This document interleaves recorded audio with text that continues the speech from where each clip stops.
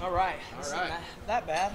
How was that Spartan race, man? Oh, the Spartan race? I think I just ran one. I was at Tropicana, a little late. Tried to get over to to the bulls. FBO. Yeah, I tried to bull through some people, but I had one guy stop right in front of me. I was like, left, right. So I just grabbed him and like scoot him out of the way so I could get here. Did you like it? Yeah, the Spartan race was awesome. It showed me that, running is a really important part of that. And that's what road work, that's all we do. In off season, not so much. But, that's something that mixes up training. You're running, you're doing obstacles and stuff. And I think that it can really benefit me. Just so that way it keeps me a little bit more active and not so consistent on fighting, but also other things in life. So are you going to change up your actual fight training based around some of that? Because when I've talked to Jamie about it in the past, he said, going forward, I'm going to train more like I train for these races. No. Fighting's the only way to get in shape.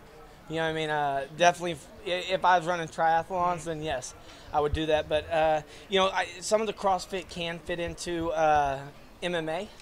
Just right now, I don't want to mix anything up because nothing's failed so far. Sure. I want to keep everything sort of the same, but I will continue to try for, train for some of those because they're, like I said, it's a lot of fun. You're dirty as all get out, and everybody's really, really nice. That's cool. So Dana was saying that he was waiting to hear back from George. He was waiting on a phone call. What's the latest? What have you heard about fighting George St-Pierre?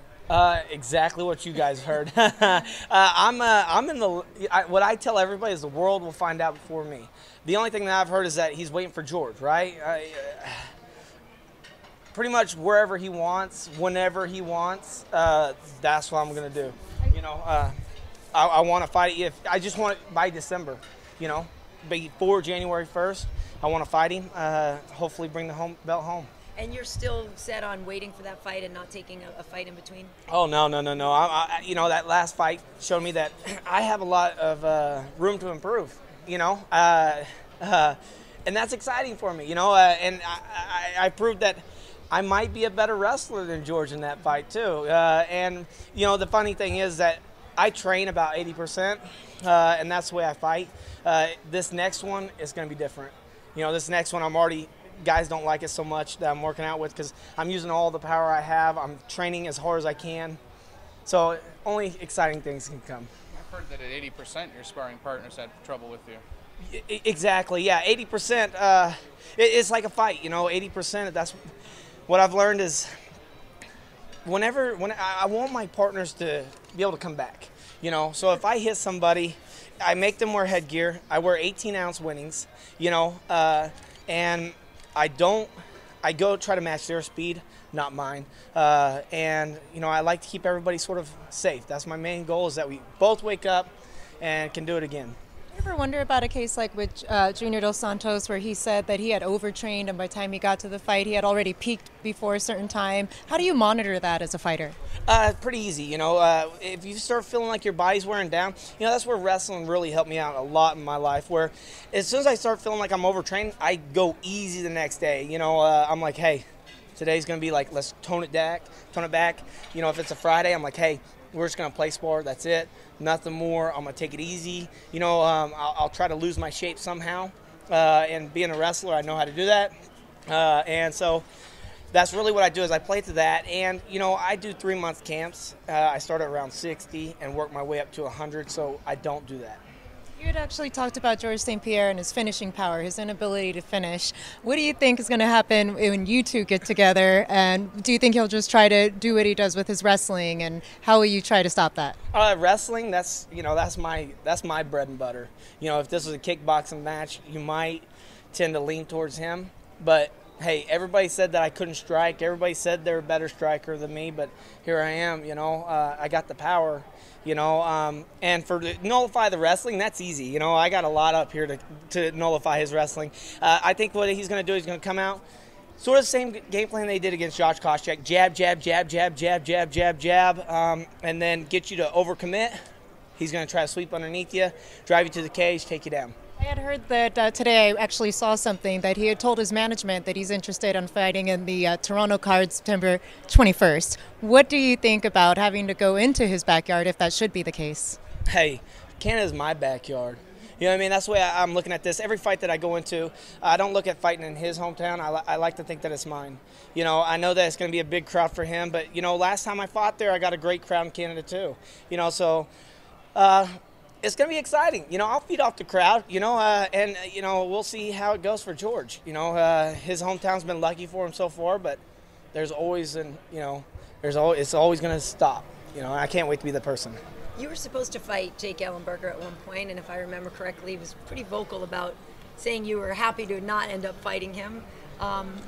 You know, what do you make of Jake and Rory and the rest of the guys in the mix right now in terms of how they line up with you? I think they line up pretty good, you know. I'm not going to, badmouth anybody. I don't care what they say. You know, I'm at the top, of course. If they don't want me, then why are they in the sport? The thing is that I paved the way.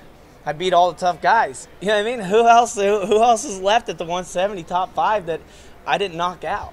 You know, then as soon as I knocked them out, new guys were able to come in. So that's the way that works. And I plan on fighting them. You know, of course I got to beat GSP, defend it against GSP. Then one of those two will get a chance at me. But speaking of your wrestling, I was at a United for Wrestling event the other day. I met Jordan Burroughs. He got his 54th straight win. I know wrestling is a big deal for you, and also what's going on in Oklahoma. I'm just curious, you know, where your thoughts are and all that right now. My thoughts with, you know, I can focus a lot with the Olympics stuff. You know, that's crap.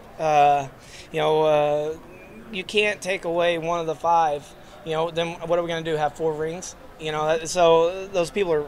I would like to see them smack them around a little bit and say wrestling should stay, because there's so many guys that are like me that, you know, wrestling's not a money sport. You know, you don't grow up and make millions, but it gives you a sense of pride, a sense of worth ethics that you don't get in a lot of other sports. And, you know, with the Oklahoma ordeal, the last tornadoes, I'm going to try to get up there Tuesday and try to do some stuff for them. You know, I love Oklahoma, and it's sad. And I was devastated when I saw all that stuff. But, you know, we'll see how we can do to help it out. Where does, because your wrestling is so strong, but where did this come from? From who that said you have no power? Because you have tremendous power. Oh, I think that was from the beginning. I think what they said is I don't have striking. I'm not a very good striker. You know, I probably not. But for one, I don't mind getting hit. And 2, can you hit me as hard as I hit you? That's the question I can't wait to tell George. What are you doing to improve on that, though? I got a strictly boxing coach. You know, I'm learning how to box. You know, that's really what I'm focusing on. You know, I'm studying a lot more films on that. If I can get my striking, if I can get my right hand, they say is as good as my left, and they say it's better than my left. I just never use it. If I can believe that before George, then we might be seeing a different finish. I had seen something by George St-Pierre stating that he had already figured out your game plan because you're pretty... Yeah, I'll tell you my game plan. I'm going to hit you with my left. If that doesn't work, I'm going to try to take you down. If that doesn't work, I'm going to find a way to win, George. So easy as that, you know. I wrestled. All I had was a single leg, but I had different ways to set it up. One thing that he cannot prepare for is my heart, my speed, and my determination to win. You know what I'm saying? So, you know, he says to everybody, you have not faced anybody like me. Well, guess what? He's never faced a 208-pound, 170 welterweight that has power and a true wrestler. I see you're wearing the Reebok shirt. How's that going with that company, and how does it feel to be, you know, an MMA fighter sponsored by one of the greats in you know, sports gear? I'm super excited to be sponsored by Reebok. It's a new deal, and you know, I've met the guys. They're amazing. It's absolutely beautiful. I'm so happy to be the first one to represent Reebok and also be the first one to sort of pave the way. You know what I mean? I'm super excited, and only good things can come from there. Well, I don't know if you saw Junior Dos Santos has his own Nikes, his own signature Nikes with Sagano on them. Can we see a Hendricks line coming out, you think? You know, we'll see. You know, I'm not gonna promise anything too soon, but you know, right now I'm just glad that we finally got the relationship. You know what I mean? We got everything settled, and just move forward. You know, baby steps. I want to get to know them better and let them get to know me better, and just know that I want to represent them the way that they represent me, and that it's been a great fit so far. Has some of that stuff with the Reebok deal, with the Spartan race stuff going along with it, has that been a good distraction for you to, because as you said earlier, you're just waiting for George. It feels like all you do is wait for George. Has that been a good distraction to keep your mind off that situation? It's been a wonderful distraction because, every day I wake up and all I see is, it's funny, we got a cutout of George with the belt, and he moves all around my gym. And I'll be sitting there. One time I was going to the bathroom. He was in the stall, like, overlooking. I was like, what? Who thinks of this stuff? And every day, that's all I dream about is that belt.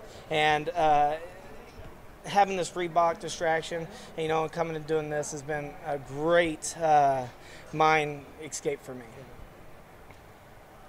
What are you going to do with the cutout if you win the belt?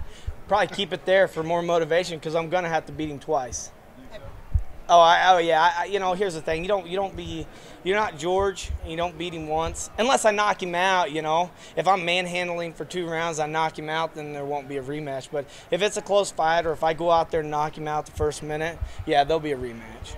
I was just thinking if there's any way you can copy it and put it on a heavy bag, then maybe you could start working your right on it. Maybe. Yeah, we've already thought about those situations. So right now, just more or less, I'm just excited. The good Lord's blessed me amazingly. I've been surrounded by amazing people so far, and I've had so much help. And knowing that they're going to get me to where I need to be, I'm just so excited to finally get into the octagon and look across, and there's George. That's all I can think about. That's all I dream about every day. So when the time comes, I might, when I get that battle agreement, I might have a heart attack. You know what I mean? Or go insane, finally here. Amazing. So I don't know. Words can't explain how excited I am. Especially with that anticipation, being that this had been promised to you a few times actually before now. How is it like to finally really actually have it be true this time around? It's not true until I get that battle. That's true. Or That's that true. You sign it. Fighting, yes. As soon as I see him sign it, I'm gonna sign that. And that's really what it all boils down to. As soon as he says yes, I'm yes. And that's why I tell everybody they're gonna find out before I will.